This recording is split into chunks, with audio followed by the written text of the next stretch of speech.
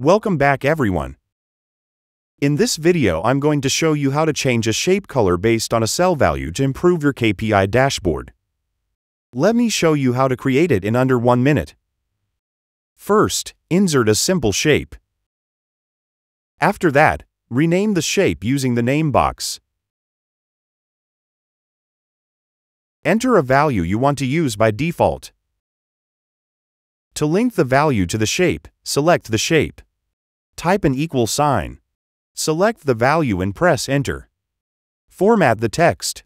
Increase the font size. And align to center.